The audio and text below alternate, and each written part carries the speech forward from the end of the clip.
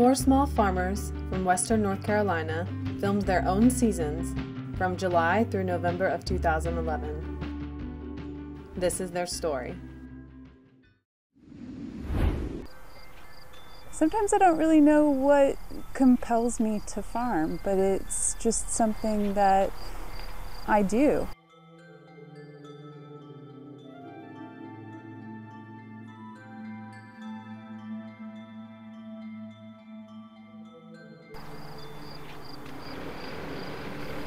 My name is Meghan Cole, and this is my first year of running my own farm enterprise here in Old Fort, North Carolina. At this point in the season, in terms of economics, I am falling way short. I set the bar pretty high for myself and was hoping that I'd be able to break even. Small farms are really important for producing foods for local communities for a variety of reasons. I was in a grocery store recently.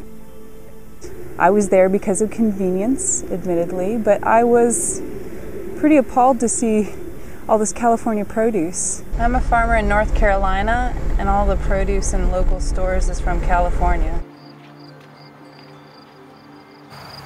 It can be difficult to work as hard as I do, knowing that I'm not actually able to make a livelihood of it. And that's been a real huge challenge and something that I have a lot of emotion about. And that's partly why small farmers are not wanting to farm anymore, is because it's a lot of work, and sometimes it doesn't necessarily feel worth it if you're not actually able to make a living. My parents raised me to have a really strong work ethic. I've really been pushing on this edge and finding out really how tough I am. Start small. Start small, because you're going to make mistakes and it's going to cost you money, and you're going to have to backtrack or change direction. I'm Nick Nichols of Highlander Farm. My wife Susan and I have been involved in raising sheep for 37 years. Lie down. Lacey, away to me. Here. It's harder to think about the future because you know that the time is against you now. Nick's been running all over this farm this morning trying to catch these sheep. We've just hired somebody to help us, which is brand new for us, and hopefully that's going to take a little load off our back. You grab their leg, Robbie. Yeah, there you go, Robbie. There you go. You're going to win the steer wrestling. Why don't y'all start working with holding them upright instead of carrying them like that, Nick? Carry them all right like that? About 100 pounds?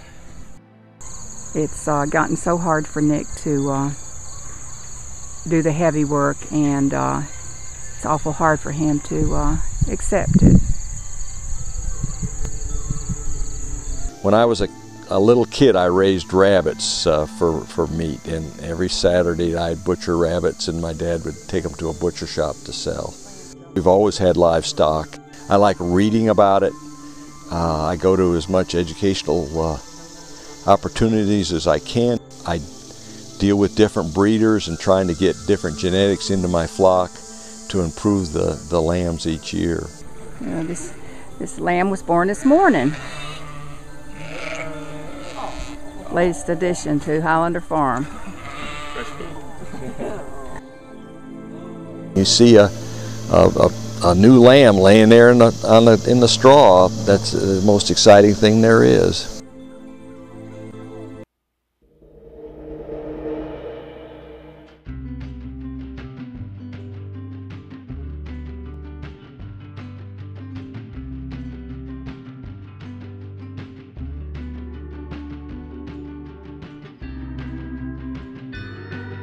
The farmers and crew of the Farmers Film thank Carolina Farm Credit for their support in helping us take this local story to a national audience. We also thank our Asheville area sponsors who gave us our start.